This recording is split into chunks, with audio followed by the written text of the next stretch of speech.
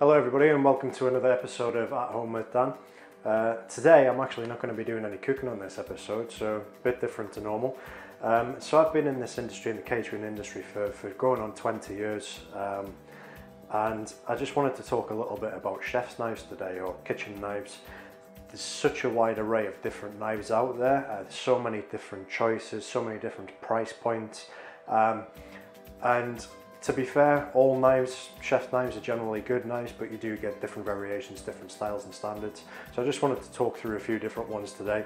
I've got a little selection on my butcher's block here. As you can see, I've got a few different varieties, and these are all knives that I've basically used throughout my career. I've accumulated, this is just a small selection of what I actually have in terms of knifeware. So basically, just to run through a couple of different knives at the minute. This is what's called a cook's knife or a chef's knife. Generally comes in a variation of sizes, so this has an 8-inch blade on it, so this is kind of a medium-sized cook's knife. You can get slightly smaller ones and you can get bigger ones. Actually, this is the 10-inch version of that knife, but just with a wooden handle. So they, again, different variations. These are both the same make, so these are both Victorinox or Vitrinox, however you want to pronounce it. One's got a rosewood handle, one's got the molded handle. And they're both cook knives. One's an 8-inch, one's a 10-inch. Personally, I actually prefer the rosewood handle. It has a much nicer feel in the hand. So that's a cook's knife. This little one here is what's called a tomato knife. You can tell by the little serrates in it. It's a fantastic, versatile knife. Don't just have to use it for tomatoes. I use it to cut up a lot of my veg and things like that. Carrots, onions, garlic. Another one we've got is a boning knife, so this is generally used in meat and fish prep. This one is what's called a stiff boning knife, so it doesn't really have any bend or flexibility in it. Actually, this one does have a tiny bit, but not a lot. Another variation of a boning knife is this one here. Again, these are both Victorinox. This one is quite a solid piece of steel. So they both do an equally good job. They're both slightly different designs. And I think when it comes to knives, a lot of it is just down to personal preference. And again, my personal preference just for feel and how it is in my hand in use is the rosewood handle one. I also have quite a big serrated carving knife here. And I know it looks a little bit out of place, and it's quite a long blade and everything.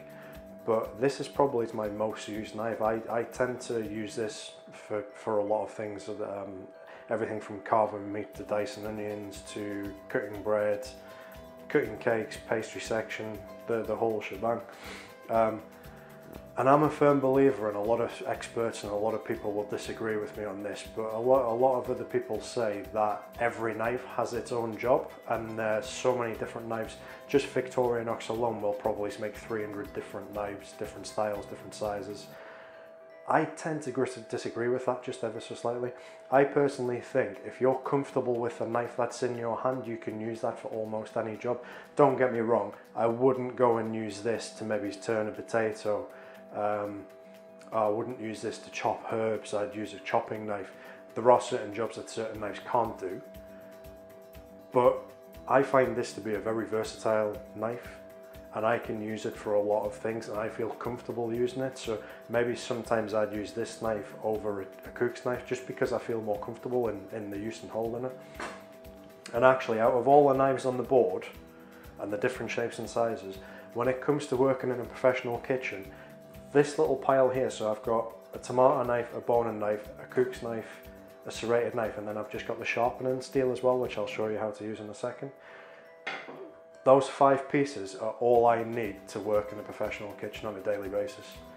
So that, for me, you don't need any more than that in your household kitchen either, to be fair. I think if I can use those in a professional kitchen and do every job I need to do, you guys can get away with it. So when you see all these sets that are 13, 14, 15 piece sets, the likelihood is you're probably never going to use 10 pieces of that set.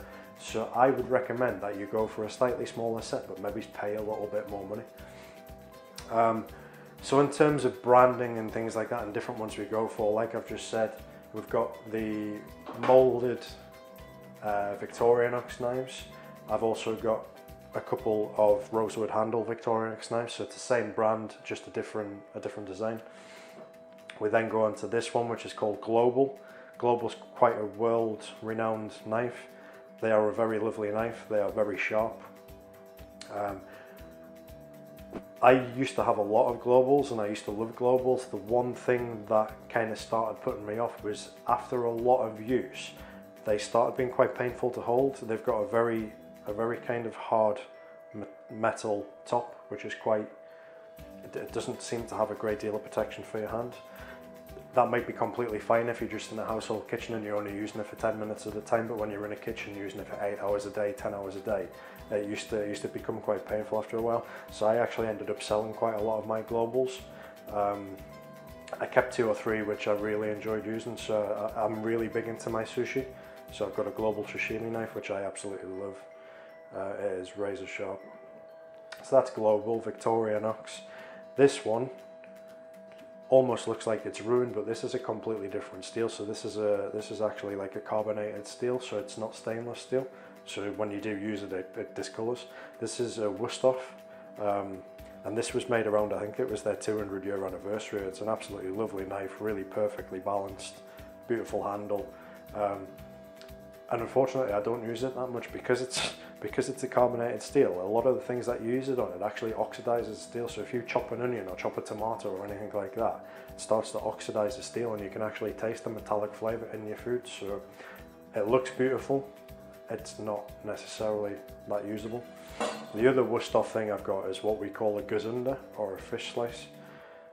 This was one of the first pieces of equipment I got when I started college, and I started college back in '98.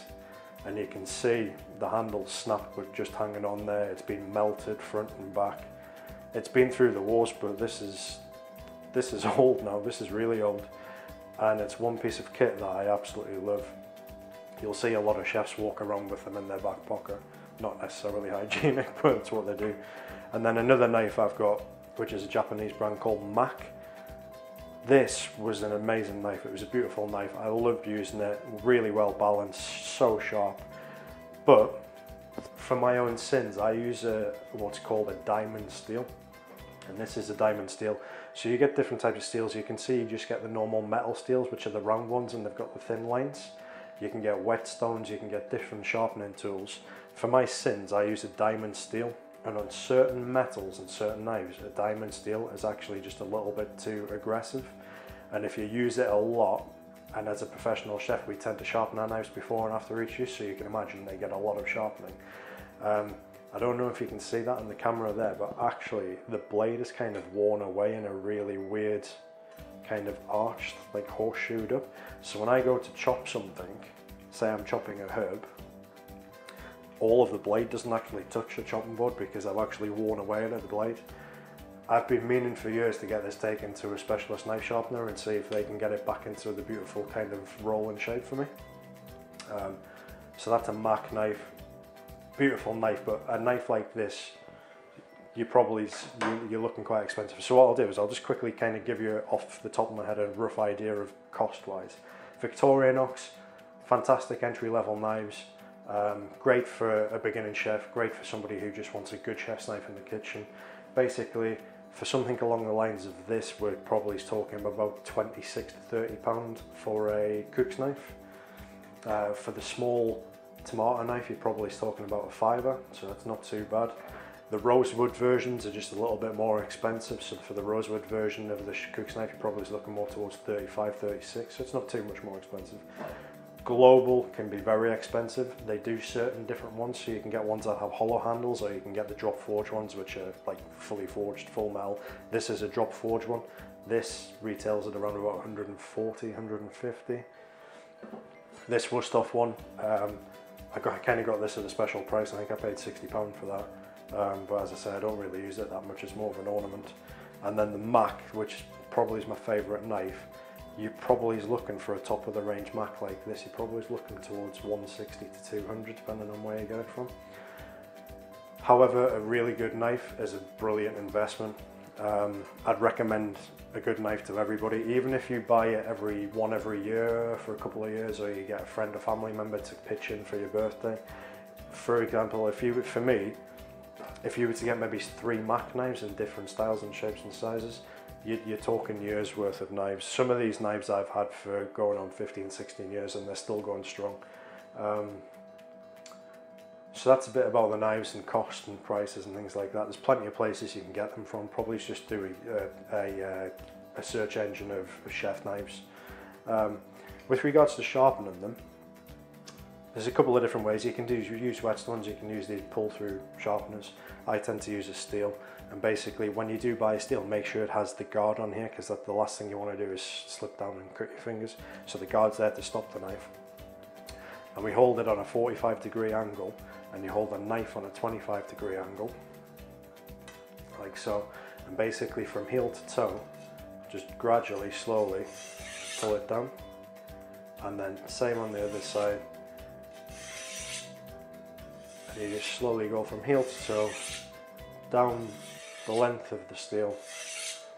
And if your knife is already sharp, if you do this maybe 4 times, if you do that 4 times before you use it, and then do it for another 4 times after you use it, the blade will keep an edge, it will stay sharp. If you lose an edge, it's a bit harder to get it sharp again, and you just got to work at it a bit longer. This sounds weird, but always get the same person to sharpen the knife. Different people sharpen knives different ways, so even if you know you've got to go on a 45-degree angle and 25-degree angle, I'm left-handed, so somebody right-handed might do it completely differently. A family member of mine might do it at a bit more of an angle because they're not quite sure what 20 degrees is. So when somebody's sharpening a knife, try and get the same person to sharpen it all the time. Another way you can do it, if you don't feel comfortable doing it that way because it's coming down towards you, what you can do is put it onto a bench. Ideally, put a tea towel underneath so it doesn't slip anywhere. Just hold it in place and just do the same principle, just from heel to toe. But it just means you're in control. You're not gonna miss and hit your hand. That's a good way of practicing. And just do a little enough and keep your knife sharp. So that's a fantastic way. And as I say, that's a diamond steel. You can get different steels, but they tend to just sharpen things a bit faster, but they do wear away quite a bit of the knife. So everybody, that's my little bit on kitchen knives. If anybody has any questions, please contact me on either YouTube or social media. If anybody wants any recommendations of where you can maybe buy a knife or any particular knife for a particular job. But to be honest, if you're just starting out, if you just want to get a feel for a chef's knife, maybe go for a kind of basic range like a Victorinox or something along the lines of it. Just get 2 or 3 knives, see how you go, and there's so many knives out there within the range that you can just add to as you go. So that's my tutorial on chef's knives and kitchen knives for today. Thank you very much for watching, guys. Take care and stay safe. Cheers, bye.